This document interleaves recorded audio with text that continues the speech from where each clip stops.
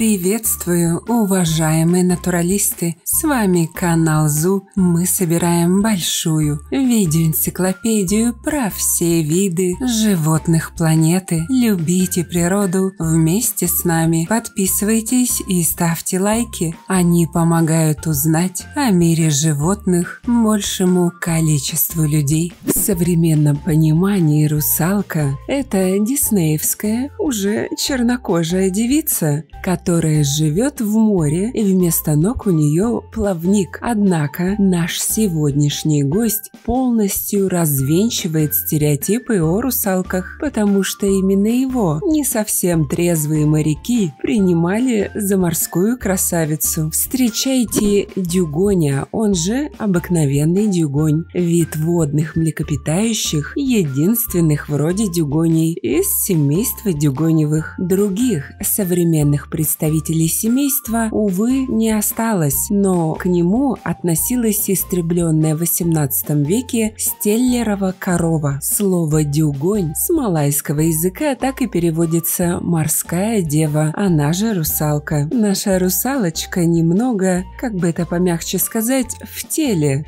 Длина тела русалки от 2,5 до 4 метров, а масса около 600 килограммов. Максимальная зафиксированная длина тела, это был самец, пойманный в Красном море, равнялась 5 метров 80 сантиметров. Кстати, самцы у дюгоней крупнее самок. Небольшая, малоподвижная голова переходит в массивное веретенообразное туловище, которое оканчивается хвостовым плавником. Хвост по форме отличается от хвоста ламантинов и напоминает хвост китообразных. Кстати, про ламантинов тоже есть ролик. Кожа грубая, до 2–2,5 сантиметров толщиной и покрыта редкими одиночными волосами. Окраска с возрастом темнеет, становясь тускло-свинцовой или буроватой. Личико нашей русалочки выглядит обрубленным и заканчивается мясистыми губами, свисающими вниз. На верхней губе растут усы, вибрисы, коренные зубы цилиндрической формы, лишенные эмали и корней. В общем, не русалка, а одно загляденье. Прописались морские русалки, не будь дурочками, в тропическом поясе Индийского и Тихого океана. Однако их образ жизни далек от пляжных вечеринок. Он довольно однообразен, и большую часть времени они отдают кормежке, которая зависит не от времени суток, а в первую очередь от режима отливов и приливов. Во время такой веганской диеты до 98% времени дюгони проводят под водой, погружаясь в среднем на 1–3 минуты, максимум на 10–15. Основу их рациона составляют исключительно водные растения и морские водоросли. В день наша худенькая русалочка может съесть до 40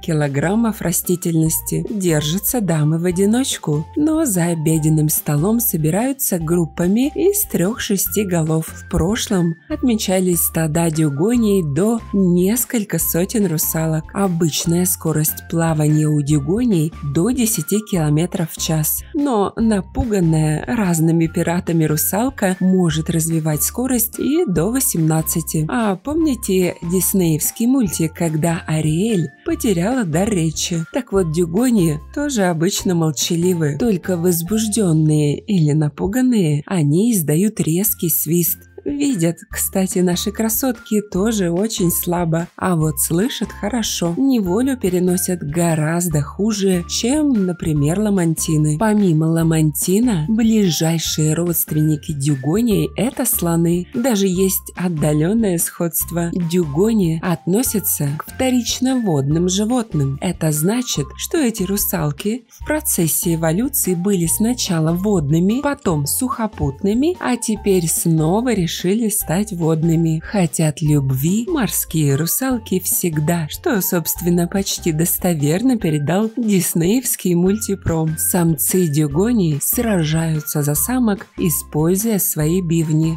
чем не слоны, после чего примерно через год рождается один, редко два малыша, размером всего-то в метр и весом около 35 килограммов. Во время погружений русалятки цепляются к спине матери, а молоко сосут в перевернутом положении. Подросшие же детки днем собираются в стаи на мелководье, такой своеобразный детский сад. Кстати, папаши бросают своих русалок и участие в воспитании спиногрызов не принимают. Паспорт русалки получают в 9-10 лет, а живут как слоны или людишки аж до 70 лет. Естественных врагов у неторопливых морских красоток хоть отбавляй. На молодых дюгоней охотятся крупные акулы, а взрослым особям могут представлять угрозу гребнистые крокодилы и касатки. Ролики про них тоже есть. Голые обезьяны охотятся на дюгоней из-за мяса, напоминающего по вкусу телятину, а также из-за жира, шкуры, костей, которые идут на подделки под слоновую кость. В некоторых азиатских странах части тела дюгоней используются в традиционной медицине.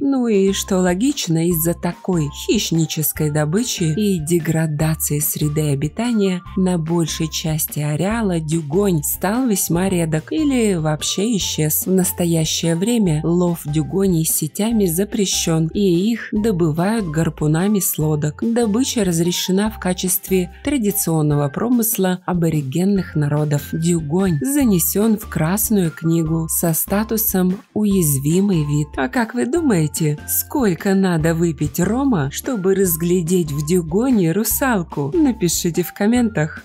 Становитесь спонсорами проекта всего за 99 рублей в месяц. Этим вы поможете популяризировать зоологию, что очень важно в современном мире. Также обращаю ваше внимание на то, что у нас появились дизайнерские брендовые футболки от канала. Приобрести их можно по ссылкам в описании к видео. Спасибо, что посмотрели этот ролик. Не забывайте ставить лайки, писать комментарии о том, какого бы животного вы хотели бы увидеть в следующем видео, и делиться этим видео с друзьями. Это очень помогает развитию нашего небольшого сообщества. Подписывайтесь на наши паблики по ссылкам в описании к видео. Там много интересного. С вами был канал о животных ЗУ. Мы собираем большую видеоэнциклопедию про все виды животных планеты. Любите природу вместе с нами. До скорых встреч!